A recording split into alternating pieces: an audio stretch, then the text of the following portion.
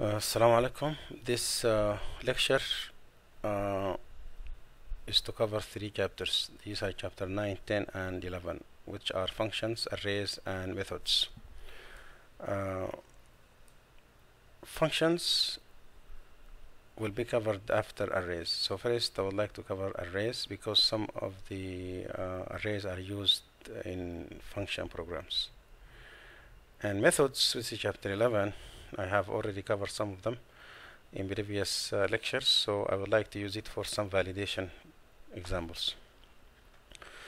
Let me start with this one, arrays. First, I would like to define what is an array. Then I will give you some examples to show you how you can actually initialize an array, how to display an array using traditional statements or using loops, and also how to sort an array. So first, let me start with a definition for array. This is just if you type Google search and you type what do you mean by the array, says an array is a data structure that contains a group of elements.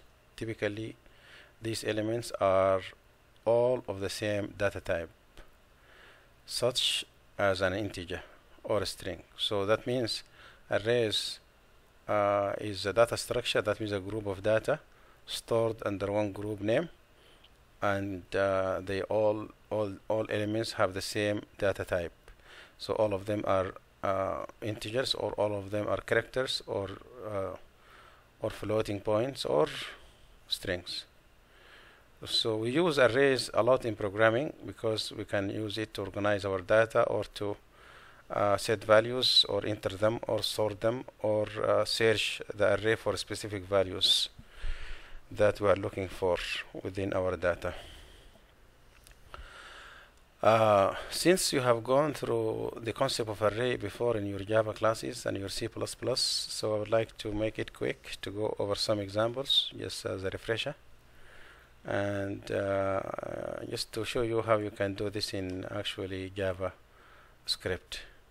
Let me first show one example here, this example, which is a script in the head section with an array initialized in the first line here of my script. This array is data type as var because data JavaScript is only one data type, which is var anyway. So I don't have integers, I don't have double, I don't have float, I don't have chars. It's only var, which is later it could be converted to these values. If you'd like to have integers or the floating point, you know how to use some methods to convert these values. So this example here shows that I have an array with the name cars, and it's being initialized to some cars, like these 6 cars. However, I should tell you that this is a data type, of course. This is the name of the array. These are the elements of the array, separated with commas, as you could see, and each one is enclosed within double quotation. But we have to understand that arrays, they have position, and this position is, the first one is zero's position, so start from position number 0. The second one start from position number 1, and the third one start from position number 2. The fourth one is actually in position number 3, and the fifth one is in position number 4, and the last one here, the sixth one, is position number 5. So if you would like to search this array for a specific value, if you are looking for Toyota, for example, you have to specify it with using the index or subscript number 3. Although it is number 4 in the initialization box, but it is, since the array is starting from 0, then the index is 3. So here I use document.writeLine to display the values by using only the array name between parentheses. So let me run this example, and this example will show me only these, of course, 6 values like that. But since I have decided that each one of these arrays have a specific position that it is sitting inside, or the address of it, then if I would like to display this one, number 3, this Toyota, it is actually number 4 here, but the position number 3, so I have to use between brackets the index number 3 in order to display this Toyota, like that. So this one will display only Toyota. If I would like to display this Ford, which is number 6, 1, 2, 3, 4, 5, 6, but since the last one is actually n minus 1, n means the number of elements minus 1, that means 6 minus 1, which is 5, then the last one, Ford, will be displayed using array subscript 5, like that. Of course, I can use a loop to display these values starting from 0, ending at n minus 1, like this example here. For example, here I have this example which is starting from 0 to less than 6, which is 5, and 0 itself, it is counted 0, 1, 2, 3, 4, 5, so there are 6 elements.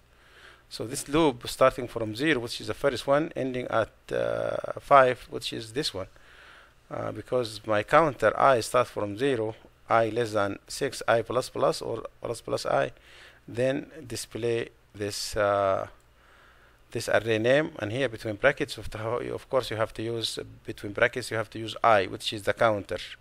So the counter start from 0, ending at 5, will display all these values. Here I am concatenating it to a space, only a space. So here this one will be looking just like that with a space separated them. But if you like to separate them with something like a comma, for example, you can use this comma here to put them, concatenate them with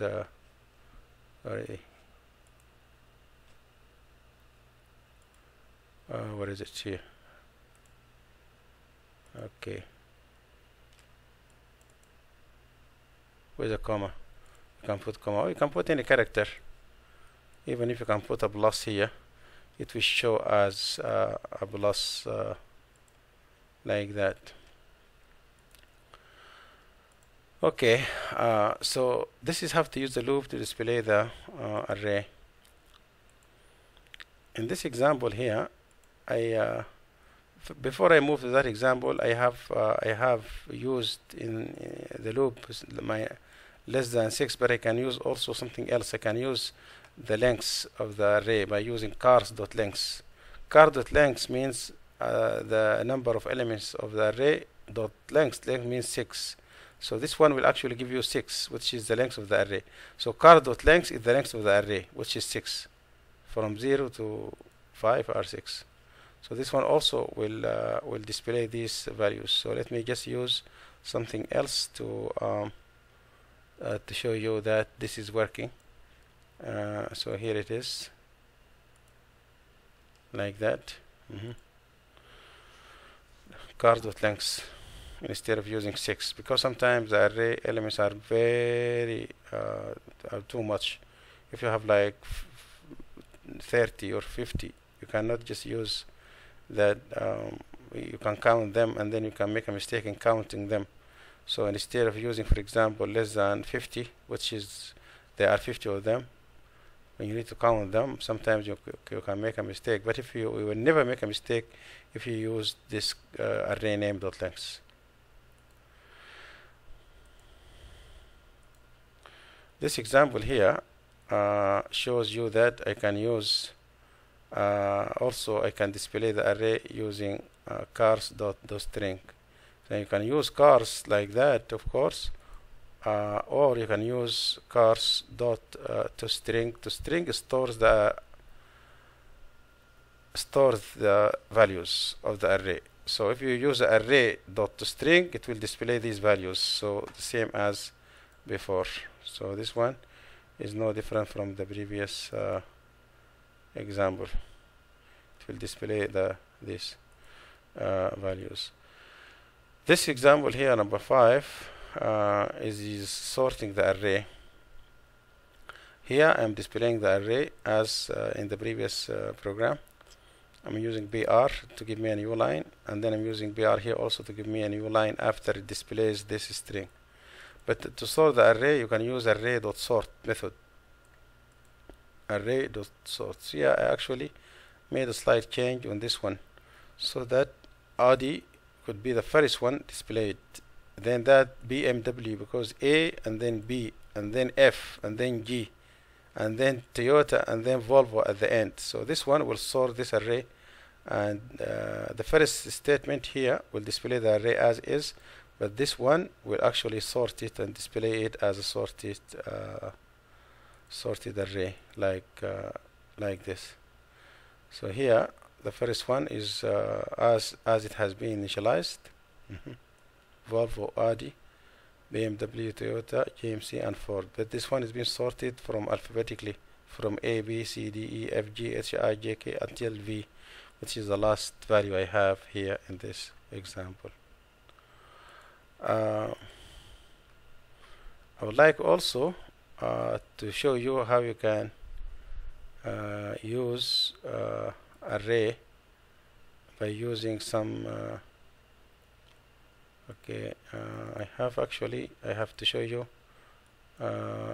this example, which is this example is inside the body section, not inside the head section. The reason why I put it in the body section is because I would like to use get element by ID instead of document.writeLine. But because when I use document.get element by ID, I have to use an ID that is declared here inside a paragraph or inside any one of head elements, or any one of these elements of HTML elements. And I know that I cannot put HTML elements in the head. HTML elements has to be created inside the body section. That's why when I would like to create an ID called demo inside the paragraph, this paragraph has to be inside the body. So my script also should be in the body section. But get element by ID, using the ID that you created here, .inner HTML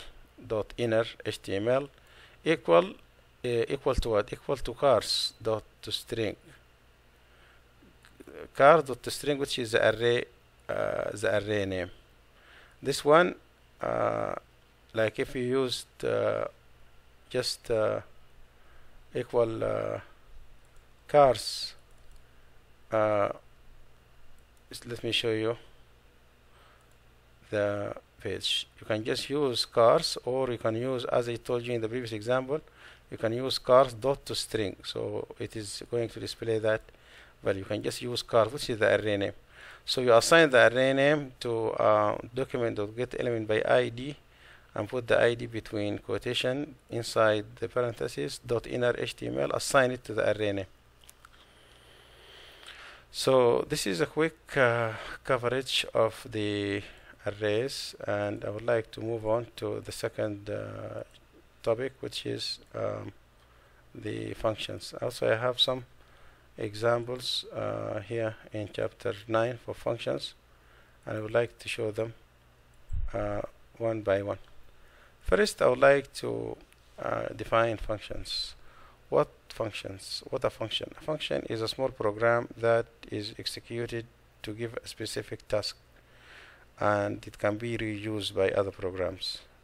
Functions could be built-in functions, or could be like methods. For example, this method that we used before, like math.pow, math.square root, math.abs, all these are called built-in methods, which are functions in fact. But user-defined functions, like the example in front of you here, which is a function defined by a programmer. It is written inside the script like that, with function first as a keyword, and then the function name followed by parentheses. So here in this example, I have a function called my function, and I have here one line to display hello world, so between braces, of course. This line here, this line is to execute this function. After you create the function, if you don't execute it, it will not display anything. So for example, here this one will not display anything because I did not execute this this function. But I'm going to actually execute the function by writing the function name followed by a semicolon like that, and then here it is. It will display what is inside that document.writeLine. So after you define the function or create it, you have to execute this function. The function could be executed in the program, whether it is under the function name or over the function name. It doesn't make no big difference unless it is involving other functions, and then these functions are calling each others. Let me try another example for functions like this one. Here this function is having a paragraph. First says JavaScript functions, and then two variables n1 and n2 are assigned to window.prompt to prompt for two numbers, number 1 and number 2. These two numbers are used here as an argument for my function function. So the function is called my function. It accepted these two arguments. These two arguments are here entered from the keyboard. And then the function retains what? The function retains the first number multiplied by the second number. And then why do I execute my function or call my function?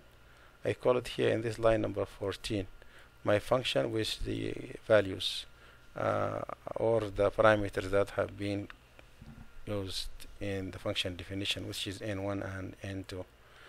So here I'm saying document.writeLine n1, which is the first number multiplied by, you will see it as you see it here, concatenation. This is concatenation, and this is concatenation, this is concatenation, and this is concatenation. That means merging the first number. For example, you enter 4 and 6, so 4 will be concatenated to this symbol, and then will be concatenated to the second number, which is 6, for example, and then will be concatenated to equal sign, and then this one will be concatenated to the function retained value, which is the function name, my function with the two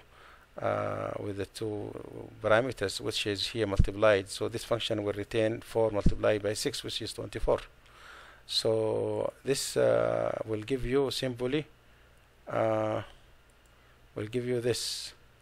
First, for example, you enter 4 and then you enter 6, so it's going to be actually 4 multiplied by 6 is 24. And if you'd like to run it again, you have to refresh, enter 3 and then 5, and then we'll give you 3 multiplied by 5 is 15. So here is just the same program as before, except that I'm using parameters. These parameters are the variable that entered here, so by these two statements, and then the function is executed on this line here.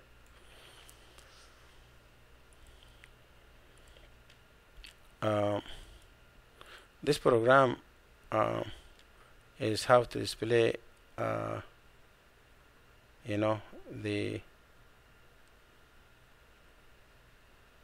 let me come to this program later. I would like to show you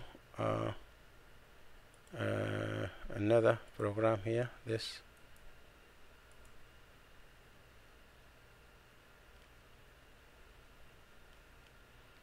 okay. This program is actually using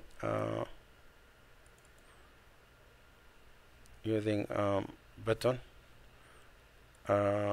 Button is being created here to submit. This submit will actually run this form, which is validate form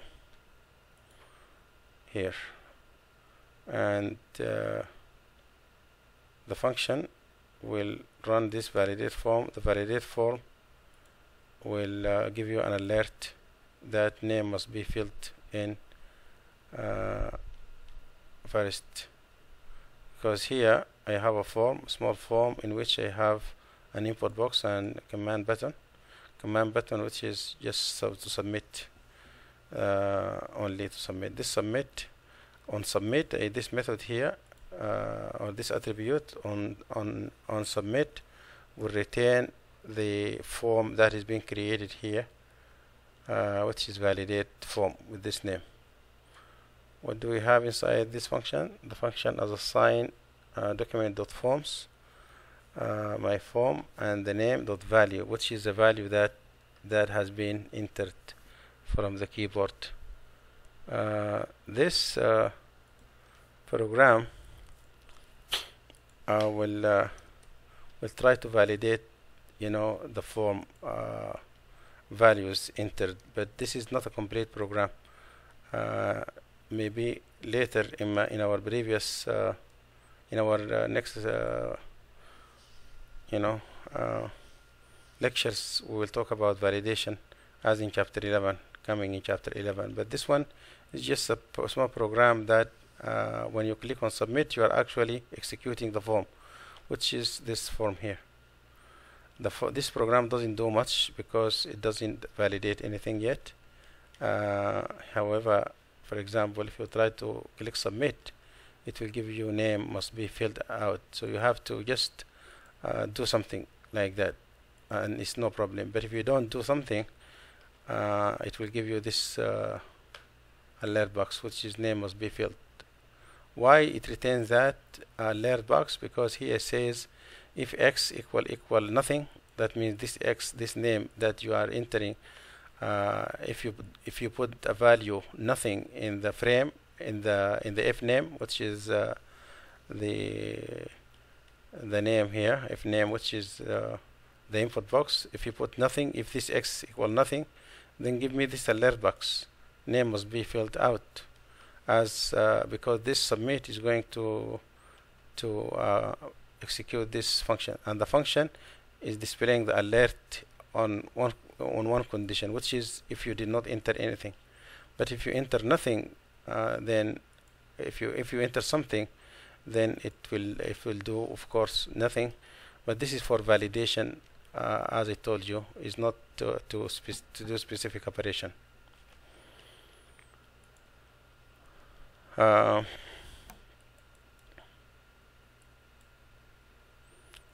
This is also a validation program, which I have moved this program to chapter 11, so I would like to talk about it in chapter 11.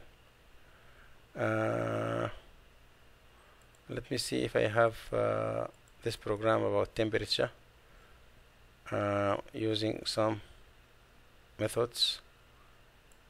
This program is to ask for a temperature. First, look at my function. My function is to convert T, to convert it to what? To centigrade. So this function, small function, it says to Celsius between two parentheses T. T is what? T is a variable that will be prompted by this line.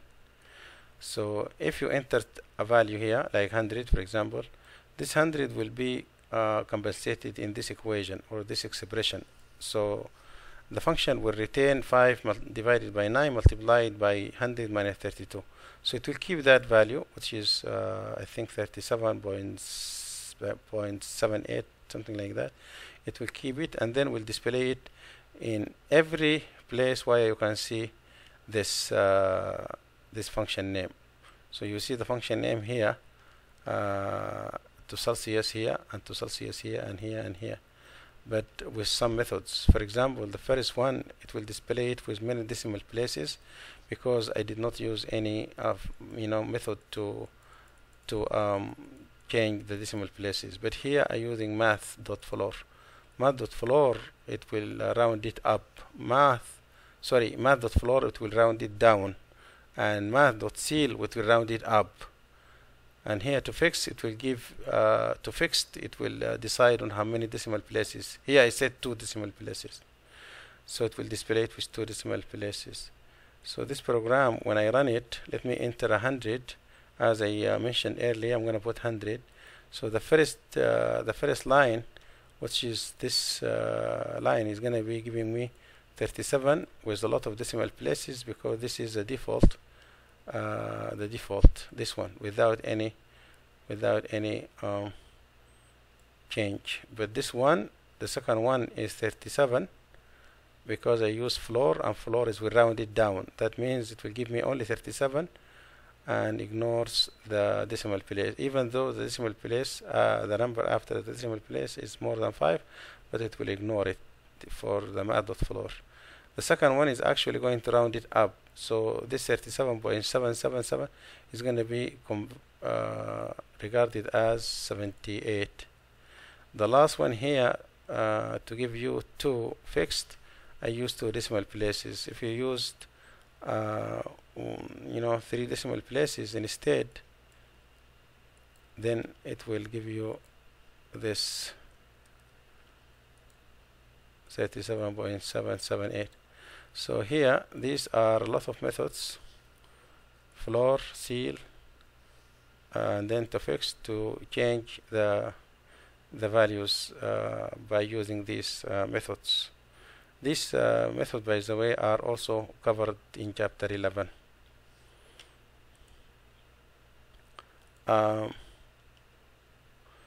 In chapter 11, we don't have much left. Actually, we already used some of these programs, but I'm going to show you this program, which is to validate some for validation. Yeah, this program here, validate 0. Let me just enter it and see the code inside. This program is creating a function called my function. Inside this my function, I have declared 2 variables. One is called x, the second one is called text. X is assigned to window.prompt. I'm going to print a prompt for a number between 1 and 10. I would like to validate. So this if statement says if is non-x, or x less than 1, or x greater than 10. That means the first one, if is non, means if this x is not a number.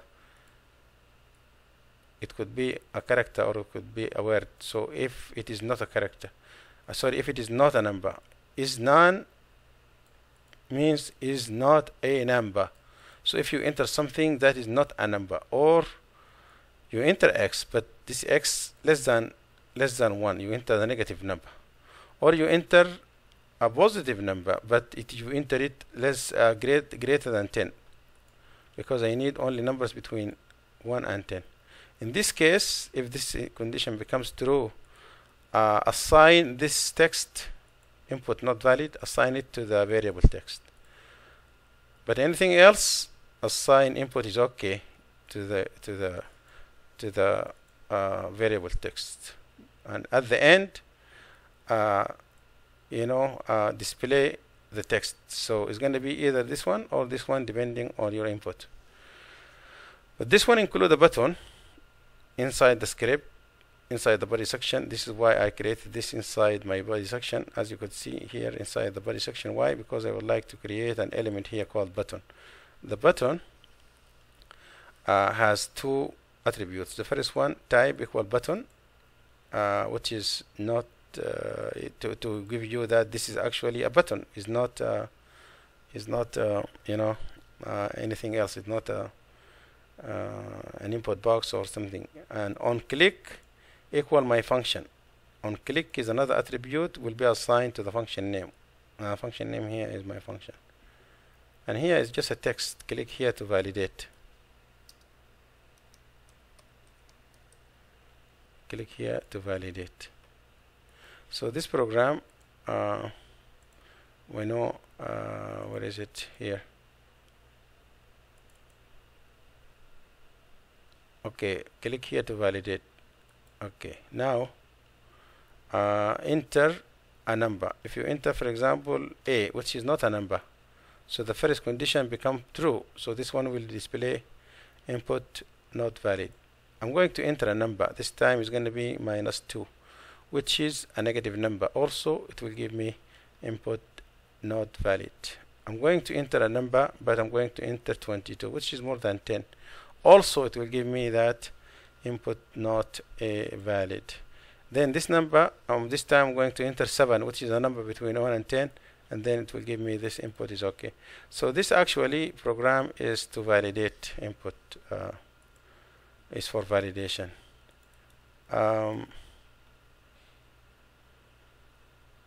This is the same program, however, using document.getElementById demo, which is created here, ID dot inner HTML equal text, which is equal to the value that hold this the string. So it is the same program. So it's gonna give me the same program. It's gonna give me the same program in one with this h2 and also paragraph, as you could see here.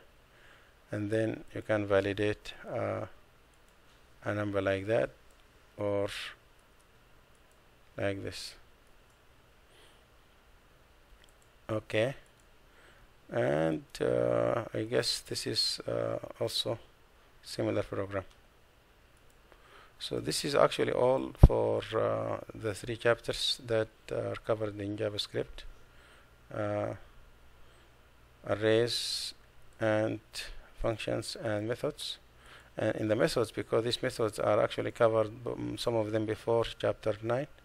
So here I used some methods like built-in methods. Like in this program here, for example, is none is a method, built-in method. Like also in this program here, I use some methods like like math.floor, math.seal, and to fix. All these are built-in methods. So actually chapter 11 is just limited to these methods.